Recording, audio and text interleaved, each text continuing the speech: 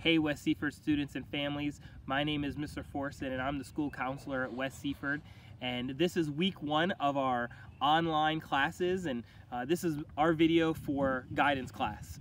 And during this time I've been thinking about waiting, having to wait for something. Maybe it's waiting for being allowed to open up a present. Maybe that's for your birthday or for a holiday. Maybe it's waiting to get to somewhere that you're going for vacation, or even if it's just waiting to get to a store. Waiting stinks. It might even be waiting for the bus to show up in the morning. That can be so stressful, and just having to wait around. And during this time where we're waiting for our school to reopen, it made me think of a story that my kids love. It is a book by Mo Willems, and it's called Waiting is Not Easy. And thanks to Scholastic, we're allowed to have permission to be able to read these stories online. And that's what I wanted to start with today for our lesson, is reading a story called Waiting is Not Easy. And it's part of the Elephant and Piggy series that Mo Willems does. Waiting is not easy. Gerald, I have a surprise for you. Yay! What is it? The surprise is a surprise. Oh. Is it big? Yes. Is it pretty? Yes. Can we share it? Yes. I cannot wait. You will have to. Wait, what? Why? The surprise is not here yet. So I will have to wait for it? Yes. Groan. Oh well, if I have to wait, I will wait.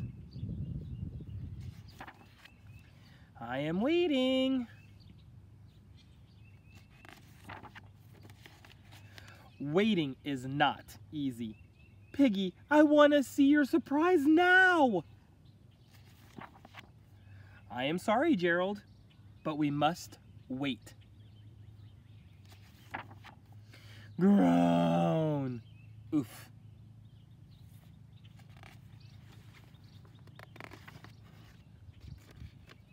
I am done waiting. I do not think your surprise is worth all this waiting. I will not wait any more. Okay, I will wait some more. It will be worth it. Groan. Eek. Piggy, we have waited too long. It is getting dark. It is getting darker. Soon we will not be able to see each other. Soon we will not be able to see anything. We have wasted the whole day. Well, we have waited and waited and waited and waited and waited. And for what? For that.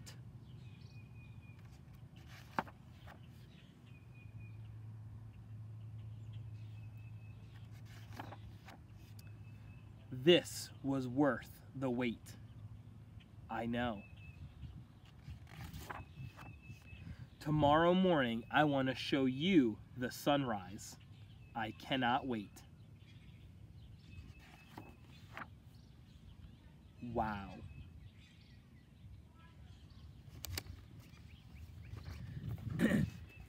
See, what made me think of this book? Well, you did. I know there are many unknowns right now going on, and I am excitedly anticipating the day that we get to be back together. I prefer to think of the positive and create positive goals instead of focusing on the worry or the unknown, or as we've learned in class, the things that we just can't control. And we can't control what's going on right now. So I'm gonna ask you to do something for me. if you can, I want you to work with your family or by yourself. You can write it down. You could just talk about it with a family member. But if you write it down, I want you to send it to me through Dojo. I want you to come up with a top 5 list. Now this top 5 list, I want it to be a list of the 5 things that you are most excited about for returning to school. The thing that you are anticipating the most for when we can return to school. Maybe it's to see your friends, or to get a hug from your teacher. Or maybe it's to go to specials, or to learn from your teachers, or to be able to use the computer, or just to be back to a normal schedule. Maybe it's to be able to celebrate your birthday if it's at the end of the school year in the cafeteria with Mr. Reed singing happy birthday. But before we end, I want to share with you my top item for what I am anticipating the most upon our return. That number 1 thing that I am excitedly anticipating is your smiling faces. Your smiles brighten my day every time we're in the halls at West Seaford. The high fives, the chicken wings, the fist bumps, but those smiles that you bring to West Seaford every day. That is what I'm most excited for when we're back together. So, I'm Mr. Forston, and if no one has told you yet today, as I always tell you, I love you, the staff at West Seaford loves you, we all care about you, and we want you to just be thinking of the positive during this time.